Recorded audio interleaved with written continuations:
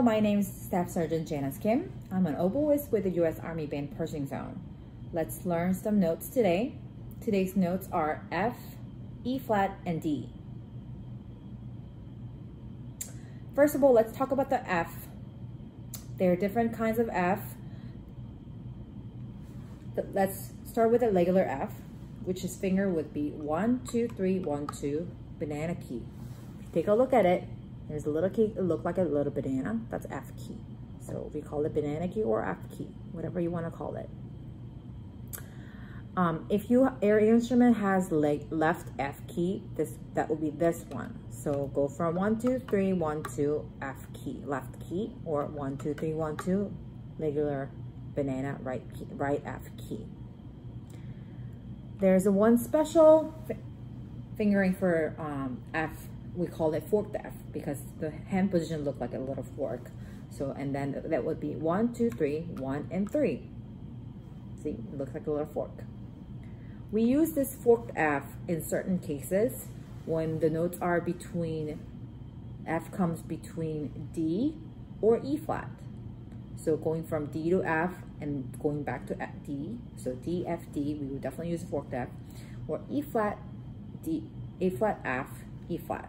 So whenever the F is surrounded by D or E flat, we use forked F. Some people like to play left F key, but some students oboe don't have the left F key. So this will come in very handy. So let's review some fingering. So for this case, since we're having E flat between D and F, we will be definitely using some forked F for this one. So let's review forked F. 1, 2, 3, 1, and 3. Oh, by the way, this is octave, so I'm pressing the octave key down too. If I don't put it octave key, it will just play octave lower. Right? Go from high octave with octave. Next note is E flat. E flat is half hole, 2, 3, 1, 2, 3, and E flat key, which is the furthest key out on your pinky, right hand pinky.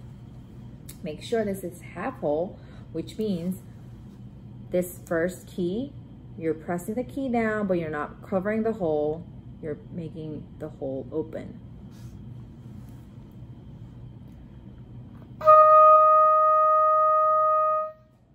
And the next note is D, which is easy because we already have half hole down, half hole, 2, 3, 1, 2, 3.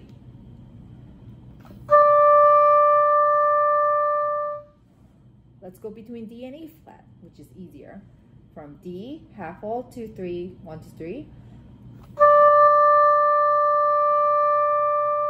And E flat, you just add the E flat key down.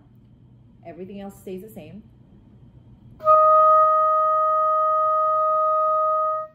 And then let's go to forked F. Go from here to forked F.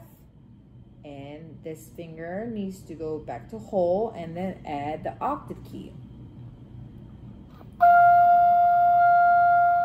So let's continuously play those 3 notes.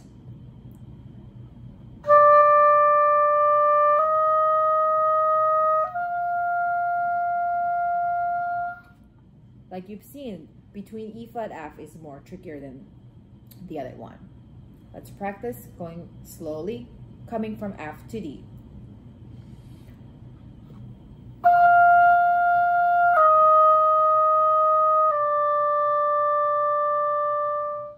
So between E flat and D, F, we have to lift the middle finger on the right hand to make forked F to E flat, and we have to add the E flat key down, and we have to change the half to whole back and forth, and octave key on and off. So there are a lot of things that needs to happen at the same time, and it needs to happen at the same time, otherwise it's gonna make extra sound, which we don't want. So practice going back and forth slowly and speed up as you go. You'll be able to play this smoothly like this.